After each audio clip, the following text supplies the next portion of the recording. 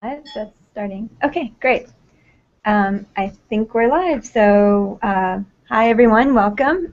Thanks for bearing with us for a few minutes while we got everyone on board. I'm going to ask Sam to introduce this, and yeah. So thanks again.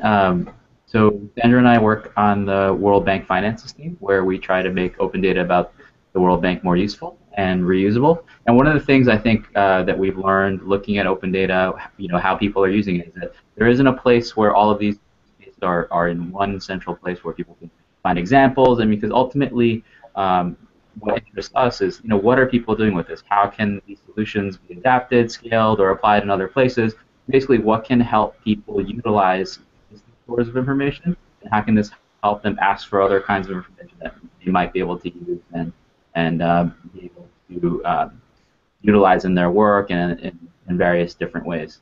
So we embarked on this study with the IDB, and we're very, very happy to have Antonio with us as well. And so, Antonio, maybe you could say a few words as well about kind of what this project means and sort of why the IDB is involved in it. Yeah, hello, good morning, everyone. So at the IDB, we recently launched 6 months ago a blog about open knowledge, and we discuss issues and developments in open data, open access, and developments in open knowledge in general. And we found that there is still an uneven discussion between countries about the open data. There are some countries that have taken the lead and are doing many things around open data. There's a lot of entrepreneurial activity. There are policymakers that are much more involved in some countries than in others, and I think there is a lot of potential in the region. So basically, with this study, what we wanted to know is to illustrate what is being done in other parts of the world and inspire people to think about new projects and understand the potential of open data. So it's a great collaboration with the World Bank because we can mix experiences from different parts of the world, and I'm very much looking forward to today. Thanks, Antonio. So I want to introduce our guest this week from Data Science LTD, which is a data analysis and research company in Kenya with services to government, local organizations, and businesses.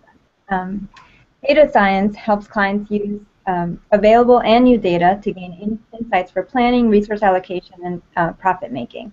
Our guest and data science founder is Lynette Kwamboka, who has been on the forefront of coordinating the Kenya Open Data Initiative and the Open Government Partnership for the Government of Kenya and for the World Bank. We're really excited. Lynette has certainly been a friend of our program for years now, and we're excited to learn more about data science and the good work of her and her team. Yeah, so Lynette, if I want to turn it over to you to give us a little bit of background about the type of work that you're doing, and then we have some questions lined up for you. Yeah? Yeah. Hi everyone, my name is Lynette Kwamboka, and I'm the founder of Data Science Limited. We do a lot of data analytics research aggregation for, as Sandra mentioned, multiple forms of companies, from government, civil society, and local private organizations. The main or key focus of our work is mostly just trying to get people to appreciate the power of data and what really data can do for their businesses or even the decisions that they make. For us to be able to see a nation or just the people that are able to use information very wisely and be able to make decisions, but also to be able to make lots of money. Yeah. Okay. So if you don't mind, Lynette, maybe we'll just ask, dive a little bit deeper into some of the work that you're doing. And first off, I think it's really exciting. I mean, we've kind of known, we've known you and kind of followed your work for the past few years, and it's both remarkable, kind of what you're able to do, and also how many different stakeholders you're able to work with. But maybe we'll start with kind of when you started to look at when you were starting to work with data and open data. What made you want to start data science, and sort of what were the problems and what was the inspiration that kind of led you to do that? Well, I guess my inspiration during my time at Open Data that pushed me to wanting to start my own company is the fact that I was in a unique position that allowed me to be able to see the real potential of data, especially at government level, and what could be done. And I tried to tell people who are in the private sector, because it's not the government's mandate to be able to make profits out of that kind of information. So I tried to have meetings with people and just trying to show them how to incorporate data within their organizations, or to even start their own organizations or companies that would dwell on data analytics as a concept, because I had seen a lot of the global northern countries had already started catching up with that. It was also in the advent of big data. But then mostly people really did not see that. So I thought it was an opportunity that presented a very clear gap in the market. It's not a very full market yet, but I thought there was a clear potential for what we can do and how we can grow everyone. So I decided I could just go out and just go ahead and do it. Yeah. And in terms of the types of clients you have, are there any specific sectors or specific areas that you're working in that you see particular, where you see a lot more potential for the use of data? Actually, it's amazing because our clients are just everywhere. We have a range from government, civil society, and private sector. So government, of course, it's always just about one understanding what data exists and how to put it out there in a way that is more useful for private sector and civil society. In civil society, most of the work is always around citizens. So trying to understand the citizen, why does a citizen behave in a certain way, and what kind of data would be relevant for them. So that is kind of very static. But then in private sector, it's just all over the place. We have people interested in various kinds of things in marketing, in jobs, in retail, in cars, and things. So it's all very, very different. There isn't one specific sector where I would say there's more demand than the other. The thing is, I know most of these are coming, but right now it's just scattered all over the place. So I think there's full potential for good data if it's available. Mhm. Maybe we could talk also about like the specific examples that you have. So you mentioned civil society. Could you share a little bit about what specifically you're doing with data, what types of data you're taking, and what sort of challenges organizations are trying to solve? The one project that we're working on in civil society is on the data revolution, actually, which is just why should a citizen care about data? I mean, last week the World Bank had such kind of a forum where someone said, why should someone without a toilet care about data, about open data?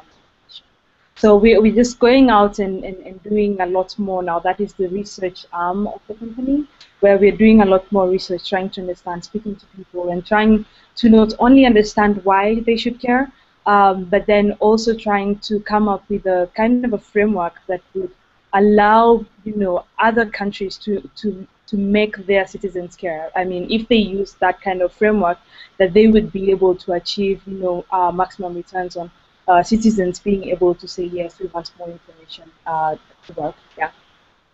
And what kind of tools and techniques are you using to make the existing data a bit more relatable or understandable? Or is there a process for transforming the information? Yes, so a lot of the work we do at the end of the day, the main product is always a data visual. It's the charts, graphs, we have maps. But then this is all written in JSON, D3, PHP, Java.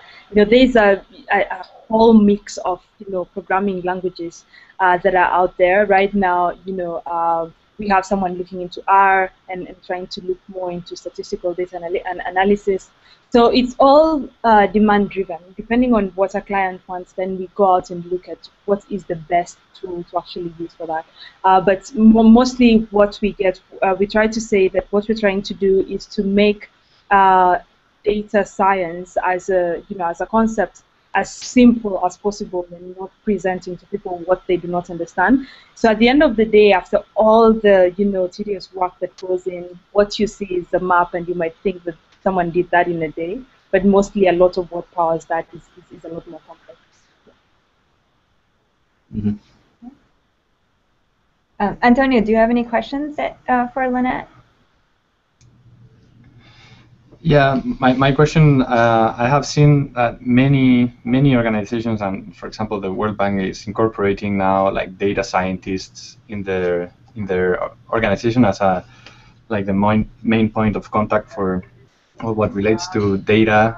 And I wanted to hear your opinion on this, and how do you see organizations incorporating this role into their structures, and what do you think the potential can be for it? There's very big potential for data right now to lie within organizations. I guess just like any kind of new concept, it's harder for organizations to invest a lot in having someone come in and sit within the organization and try to figure out. And I guess that's when outsourcing to companies like ours actually happens. But it's definitely something that needs to happen, and I'm sure the World Bank is already seeing the returns of having, a full-time data scientist within the organization.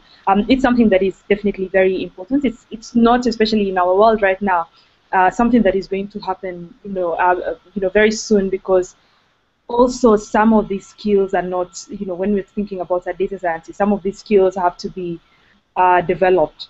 So most organizations might not be willing to take that risk, or to start investing in that. But it's definitely something that is very important to do. Yeah. And I had a question about innovation. One of the issues that interests me the most is what can open data do, and big data in general, for innovation within organizations, and specifically in development organizations. So I would like to understand, how could we think about like a framework where we can start explaining how open data contributes to innovation? Open data definitely contributes to innovation in so many ways. And when you're thinking about the idea of open data, especially when open data becomes open government data, most of this data is just given out in its raw format.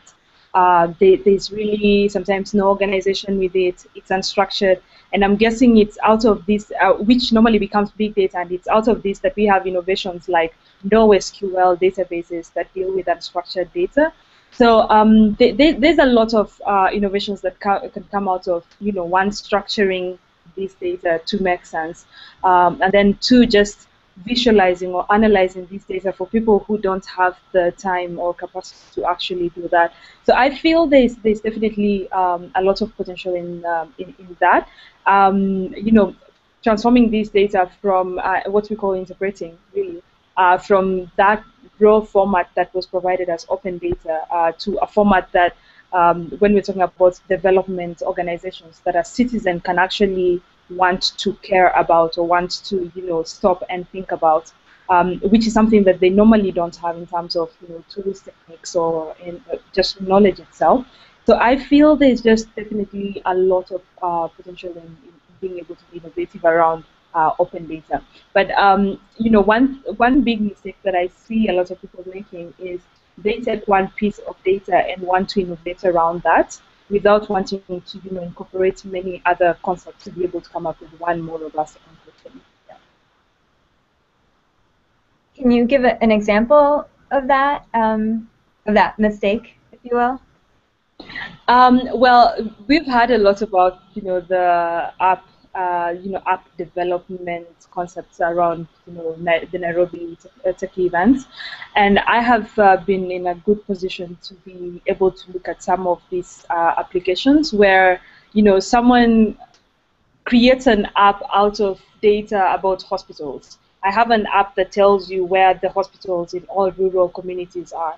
Chances are people who live in rural communities know where their hospitals are. So you creating an app really does not add any value, but you creating an app that tells them that hospital B, which is in another community, has a facility that you need for this kind of injury as opposed to your own hospital, then you're starting to add value because someone wants to say, well, I have this kind of illness. This hospital might be very close to me, but it will not help me, or it doesn't have enough doctors, or it doesn't have this specialist. I need to go to this other place.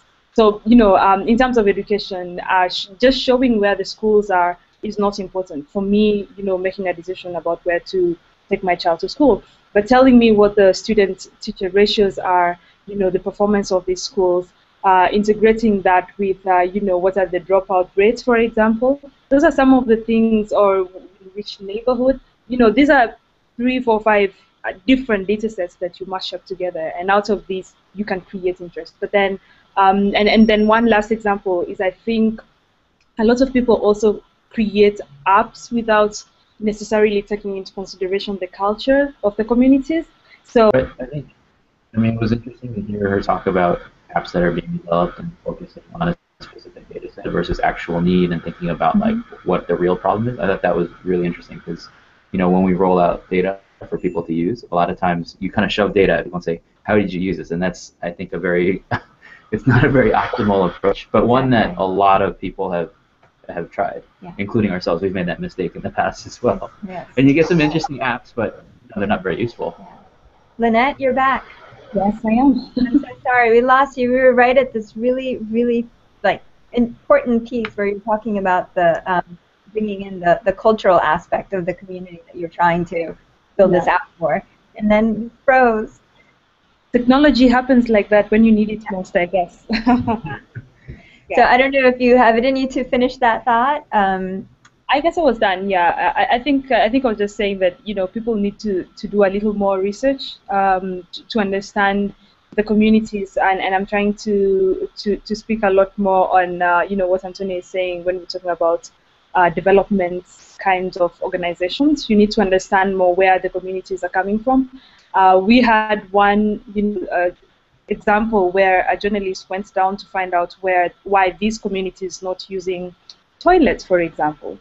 And you would say, but development organizations spend so much money in building you all these toilets, but you've never used them. Why? And they say, culturally, I'm not allowed to go to the same toilet as my wife or my children, and my wife is not allowed to go to the same toilet as my children. So something like that. If these guys had done some kind of research before they spent millions building toilets, then they would have saved lots of money, or they would have done more sensitization before they did that. But yeah.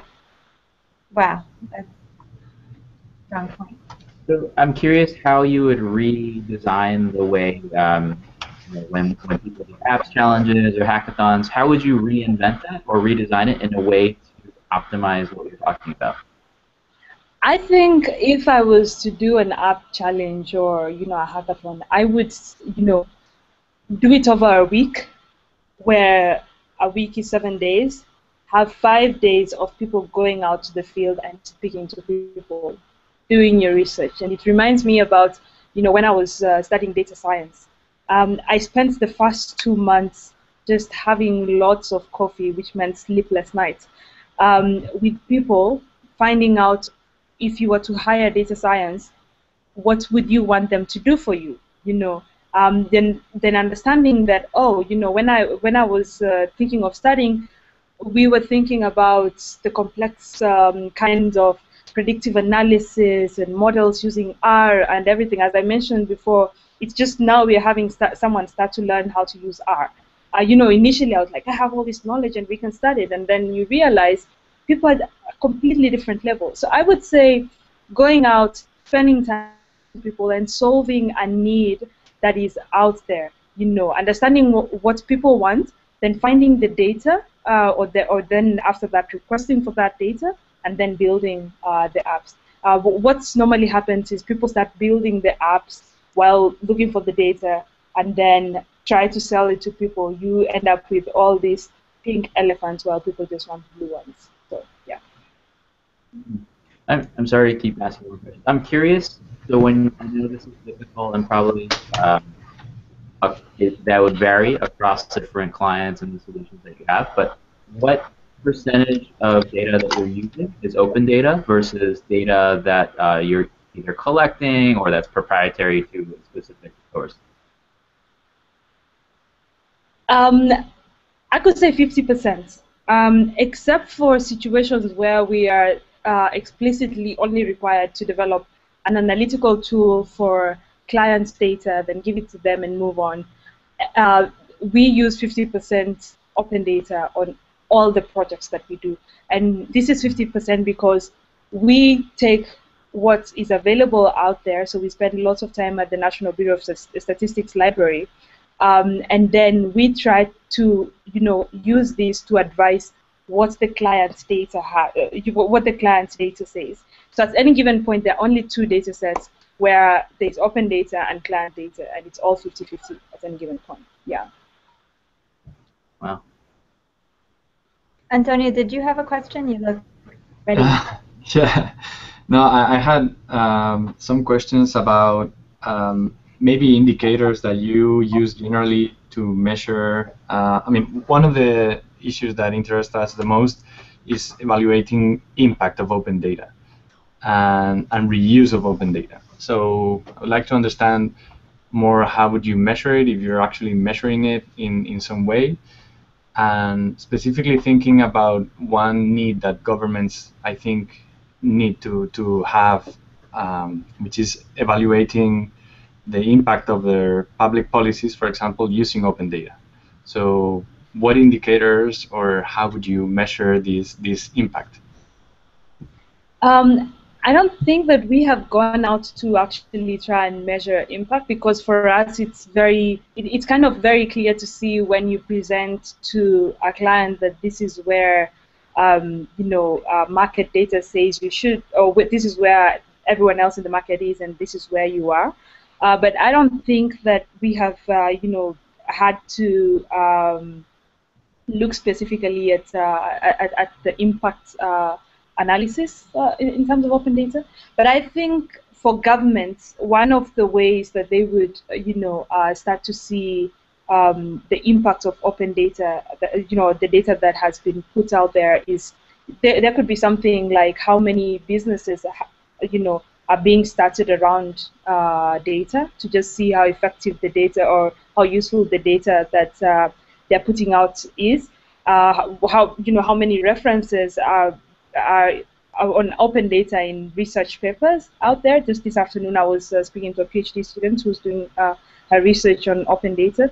The unfortunate thing, especially one with what we have at opendata.gov.ke, is we don't require that you report back to the government when you are using open data. So it becomes a bit harder to track really what the impact has been. But in terms of indicators, just looking at how many references, how many businesses have been started, but then if you go down to the citizens, how many conversations are being started just as a result of having someone sit a few people in a room and give them some data about what is happening within their communities. Yeah. I have a question, Lynette. Do you have like a favorite outcome of the work that you've done so far? You don't have to talk about the name of the client or what specifically, but there is something where you came and were like, oh my God, I can't believe we did this, and share it if you can.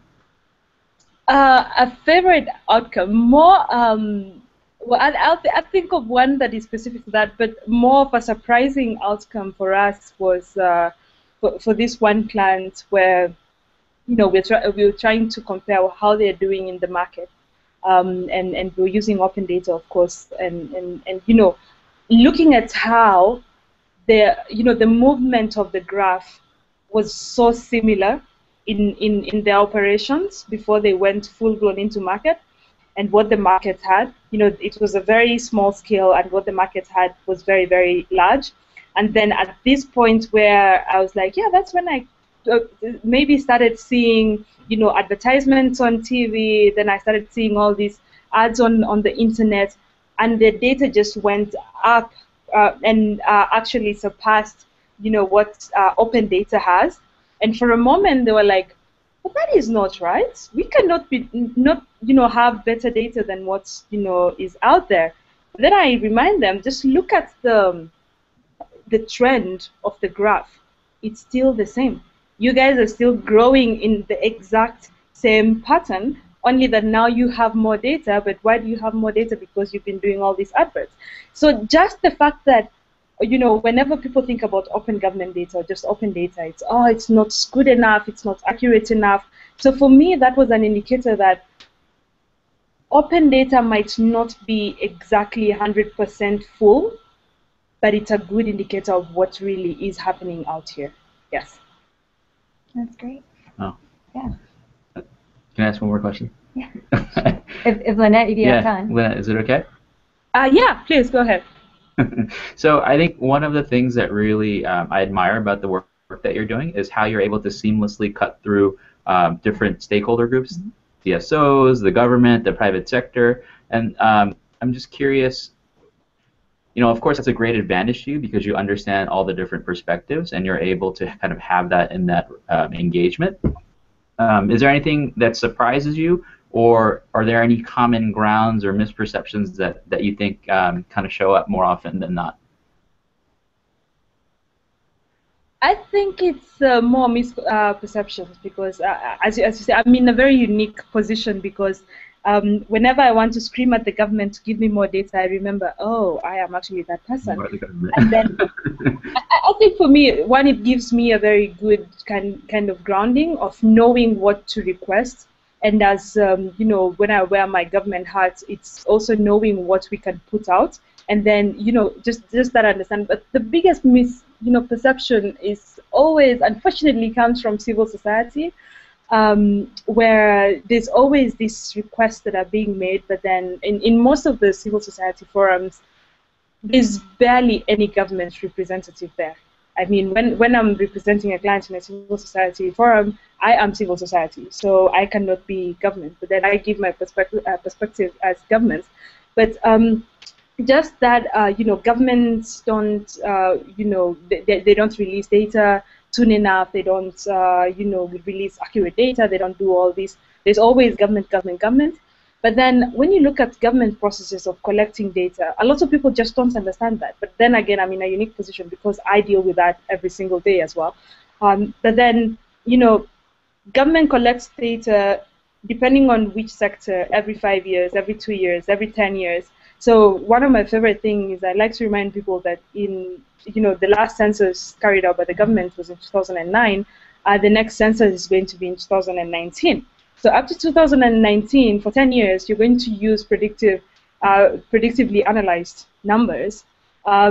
So there's never going to be an official statistic. So today, you cannot say the government is not collecting this because some of these are really expensive to actually do. And I don't think there's, that there's a place where they carry out some of the statistics every single day.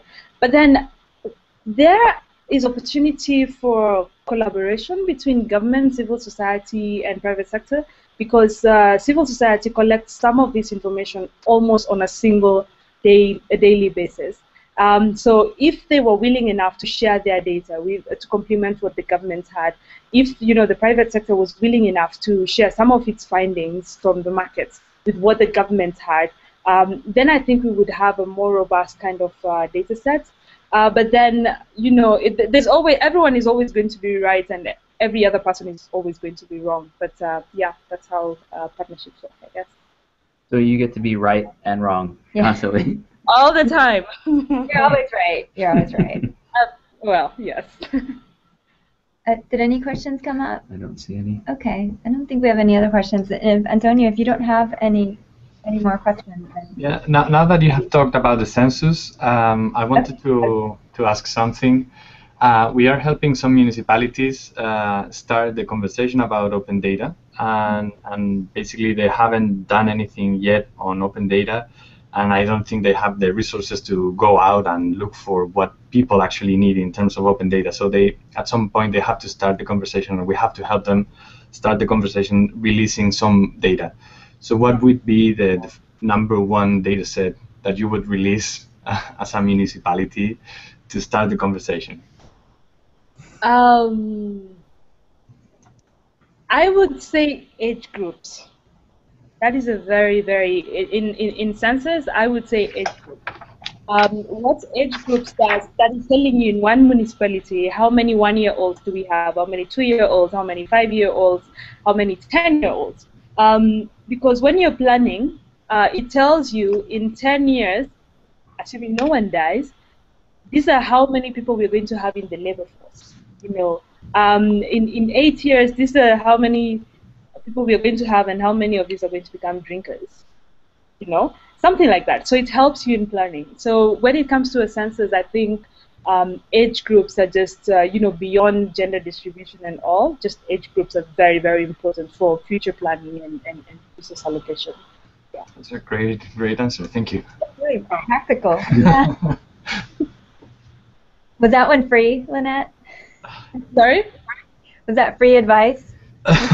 No, send me a bill. Yeah, I will be sending an invoice later. No, that's all free. It's my service to this good cause by you guys. Antonio, we'll send you a finder's fee though. All right. We will contact you. I'm going to need a percentage on that. No, you can keep it. All right. Well, thank you, Lynette, so much for joining us. We're going to do a quick write-up, a short write-up of this, and publish it along with the recording. And hopefully we'll stay in touch. And I'm really excited to hear about your successes with data science, or datascience.co.ke. But we'll publish that as well. Yeah, and hopefully this next week. We don't have a confirmed guest for next Friday's hangout, but as soon as that comes, into knowledge, we'll let everyone know. But right now, as of right now, we have a confirmed guest for August 15th, and that's CrimeBot in Jamaica. So hopefully, folks will join us for that. Yeah. Oh, we do have. Wait, a question. We do have one question that came in. Okay. All right. Obo asks, "Hello, Lynette. Would like to know what research projects you're currently carrying out related to open data for development?" So. Well, I cannot, unfortunately, speak. I used to love when I could speak about everything, but I cannot, unfortunately, give all the details.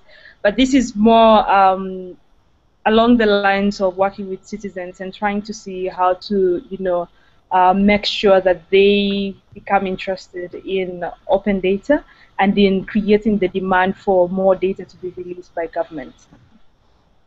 Great. Yeah, it was good. And Obo just got it in. I hope that answered your question, Obo. All right. Well, thank you, everyone, and happy weekend. Yeah? Yep. Okay. Thank you. Bye, guys. Bye, Lynette. Bye.